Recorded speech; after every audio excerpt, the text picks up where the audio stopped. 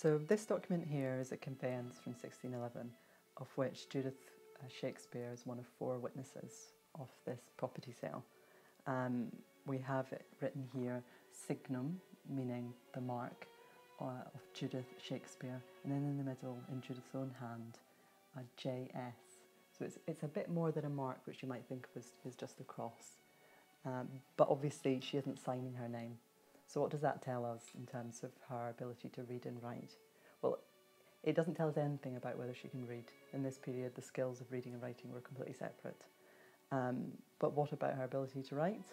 Well, even the fact she's just given initials is a little bit more than a mark. But it doesn't definitively tell us actually what her level of writing skills were.